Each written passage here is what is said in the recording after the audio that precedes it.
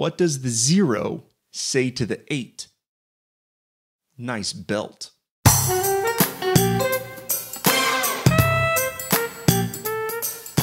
Hey everyone, Joe Workman here, and in this video, we're gonna have a really quick video to show you how to use Pi to update existing form fields. So we're gonna be looking at demo 7, and this is gonna be a really quick video because it's a pretty simple concept, but I wanted to have this as a separate video just to kind of show you how to do that if you wanted to do it. So here we are looking at the Pi demo project that ships with Pi, and this is demo 7. And we're not going to look at all the details of this demo, but we want to see how we can update form fields. So here we have a simple slider that is named month slider. And this Pi, essentially what it does is it has a custom function. And to learn more about custom functions, check out our advanced Pi video on using custom functions. But basically it uses a custom function. It passes the value from the slider and it returns the name of a month. So if we pass 1, it returns January. If it passes 2, it returns February, so on and so forth, right? Now what we wanted to do is, let's look at the demo.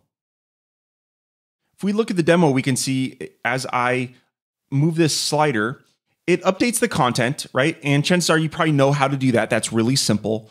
But we have a form field here and it actually updates the form field. So it actually takes our value from the slider, and Pi can do a bunch of calculations and doing various things, and then it can then update the form field. So how do we do that? First off, let's look at this is the form field that we actually want to update.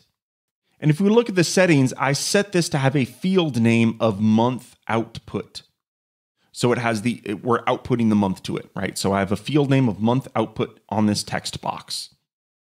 Now, if we go to the Pi setting for this, you'll notice that in extra actions, I clicked on form. And basically all you have to do is put in the field name. That's it. Now, what's cool is you can actually do prefix and suffix here. So if you want to do my fave month is, right? And then, maybe you put a period after this first suffix. So it's going to create a proper sentence, right? So you can have the field name, and then you can have a field prefix and then a suffix. So what this should do is it should do my fave month is January, period, right? That's what this should do. Let's have a look. So here we have my fave month is January, period. So it created a proper sentence based on the slider, right? Pretty cool. So here we're using Pi to populate form fields. Now, in this example, I'm just updating the text input, but you can use this to update number values as well. Maybe you're doing a calculation and then you're going to output that to a form field, right? Now, I also want to note, if we look at Pi, okay, we'll notice that I gave this Pi a name of month text. Now, what a Pi does, you don't have to do this. It does it by default. Every time you add it to the page, it will create a hidden value on the page called month text. So it's going to create a hidden form value called month text. So if you have Pi inside of a form, month text will get submitted as if it was a actual input inside the form so that you can actually process that data, whether you're inserting it into a database or processing it in an email text, things of that nature, right?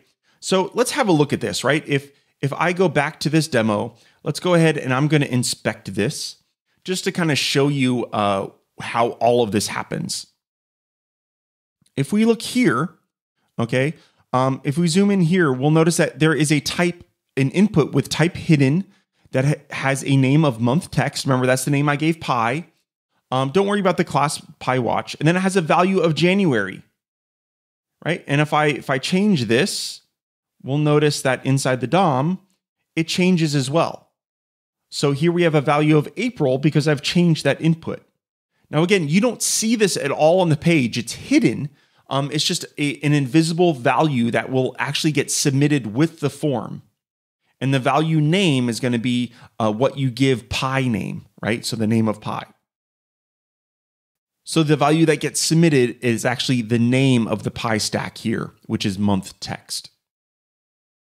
So that's just a quick video on how you can use Pi with form fields, right? So you can update existing form fields to, output calculations. Then you can use kind of the prefix and suffix settings to, augment that data with something else, right? So you can have dynamic data within the middle, right? Pretty cool stuff. Now, remember that Pi also has a hidden form field by default. It does this just by adding Pi to the page. It will automatically create that hidden field for you. You don't need to do anything to get that to happen. It happens out of the box.